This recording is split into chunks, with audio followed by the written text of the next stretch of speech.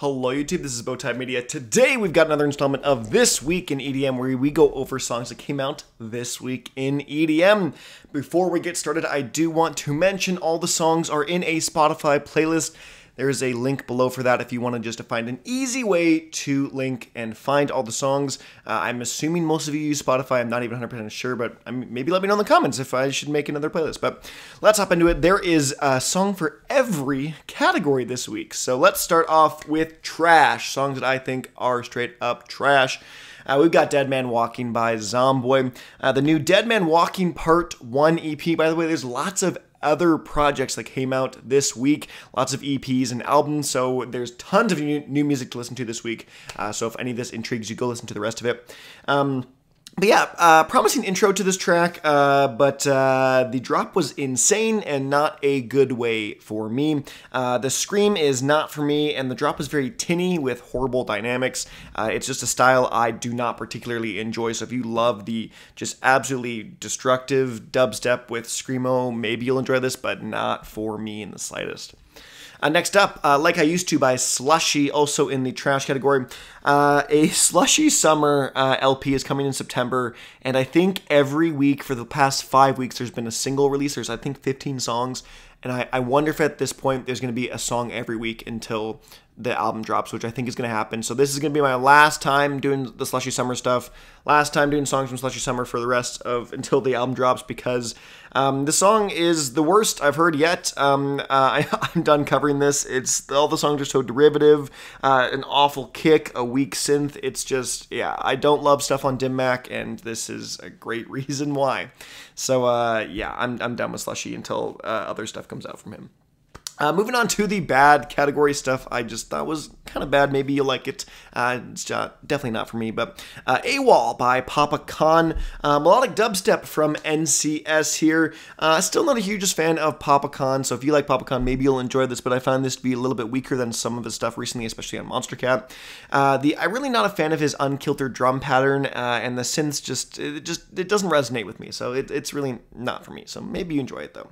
But that's our one song from bad this week as we hop on to meh, songs that I thought were just meh. Maybe you'll enjoy them a little bit more than bad, or definitely more than trash, I hope. We've got Time Bomb by the Chainsmokers. I feel absolutely nothing from the song, and not in a good way or bad way. It's the most like this song I've heard in a long time. There really isn't anything happening. I'm done with them releasing extra songs off of this album. I don't get it. Just release them as other singles. I don't get it. Up next, Darkside, the sped up remix by Alan Walker and Ara, I think you want to say that? He did a slowed down EP, and now he's done a sped up EP of older songs. It's very basic Alan Walker, but it's just a little bit faster and a little bit higher pitched vocals of the original song. I do think this is actually better than the original though. Going back and listening to the original after this makes the original sound super slow, and so it makes it sound worse. It makes the original sound worse, and that's just bad. You don't want that in a remix. So, but you like a VIP. Up next, we've got Throne by Mazare and Calva Louise. You heard it earlier, I don't like screamo vocals, so this wasn't for me. I actually thought this was one of Mazare's weakest beats as of recent. The EP they did recently I wasn't a huge fan of, but the stuff before I really loved. And yeah, I don't know, I didn't resonate with this one too much, so maybe you like this more, but... and then we've got Desire by Ace Aura. The new Revive EP is out. And this is not my style of jittery dubstep. I prefer when Ace Aura does a little bit more of the melodic side rather than the more kind of rhythm stuff. And so this leaned a little bit more heavily into that rhythm style. And if you guys know me, I'm not a rhythm guy. So that's why it's just in meh. We move on to Never Easy by Manila, Killa, and Trace. The new Dusk LP by Manila, Killa is out. This is a pretty tame track with good vocals. Just not anything really too interesting if you like Manila, Killa's sound and style. Maybe you like this, but yeah, it's just kind of a tame track, I would say. As we move on to Projection by Above and Beyond, it is an electro house and / uplifting trance fusion, but like it's something you heard before. Not really my style. I don't really love Anjuna beats. I think that's how you say it. Their house uplifting trance stuff isn't really for me. And so if you like that really, really like European house sound, then I think you'll like this. But yeah, it's just meh.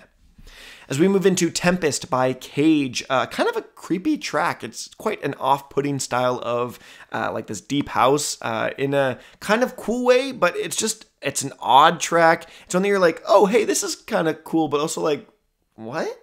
That's kind of the best way to describe it. So that's that. As we move into How Do I Make You Love Me? The Sebastian, Ingroos, and Salvator Ganacci remix, originally by The Weeknd. Very minimalistic deep house with a very, very deep bass line, as deep house would have you believe. Very club-focused song, and it's meant to be a remix. It's meant to be played in clubs, meant to be played in the festivals, and because it's really a Weeknd remix. So that's that. As we move on to Mess by Lookas, the Ascension EP is out from this. It's a fun house with some gnarly processed pads here and a fun little vocal sample, but nothing too interesting after that, I think, for me. The song is, it's good, but not good enough for it to land in good for me. I think it's just meh. So check out the EP if you'd like more Lookas. So we move on to Insert Coin by Nitro, bringing back the true 8-bit sound, Electro House, but I'm not sure, and I don't think he's really been able to capture that kind of crazy cool 8-bit video game sound design that he did with Cheat Codes and New Game and Final Boss. He's tried to kind of replicate it with even Easter Egg from the 10-year anniversary Monster Cat project and other stuff like this, and it's just, yeah, I don't think he's been able to replicate that gold that he struck earlier, but it's still a good song nonetheless. As we move into C Straight by helloworld, very acoustic non-drop sections, and even the drops are pretty minimal in itself. I did feel a little underwhelming, I think, to me, and it kind of lacked that emotional punch I think he was trying to go for, but maybe that was just me not relating to it, so that's why it's in the top of meh. As we move into the good category, songs that I think are pretty good, not gonna lie. We started off with All We Needed by Koven, pretty free-flowing tracks here, free-flowing track. Katie's vocals are a little bit too processed in some areas for me, but this does feel like a good fusion between their Butterfly Effect LP and the Reality Reach EP, kind of the fusion of those two sounds or ideas, motifs. So yeah, I liked it. I was a fan. Move on to Don't Look Back, the More Kismet remix, originally by Kill the Noise featuring MOELLE. Colorful production as always from More Kismet. Very unique sound design, again, as always, with everything that they do. And a good mix-up from the original, I would say. So this is a good take on the original track. So we move on to Higher by Pegboard Nerds and Sophon, a lighter liquid D&B track from these two, which we hadn't really heard as of late. We've heard a bit of dance floor D&B and some dubstep, but not really quite the liquid D&B. It's a track I really enjoyed. The vocals were really clean. I'm not sure who they are. They're uncredited, or if it's either one of the three of them singing here, but I did like the track. I think it's one of the better ones from Nerd Nation so far. As we move on to Forgive Me by ODESZA featuring Izzy, Bizu. The Last Goodbye LP is out. I did a reaction to it if you'd like to see that. But this is a more soulful, funky take on the project. It reminds me a little bit more of the last album that they did. There isn't really a whole ton of songs here on this project that are like it. Yeah, not too crazy about this compared to the other singles, but still a great take. And it's grown on me already in the weekend I've been listening to it, so. We move into, again, the Dabin and Mern VIP, originally by Dabin and Mern. It's a bumpin' VIP, very fun take on the original. Really enjoyed it over the original, and we've got this kind of Between Brokens remix project LP live edits from Dabin, so there's a whole bunch of new stuff or I guess remixes of Dabin's things if you want to check out that.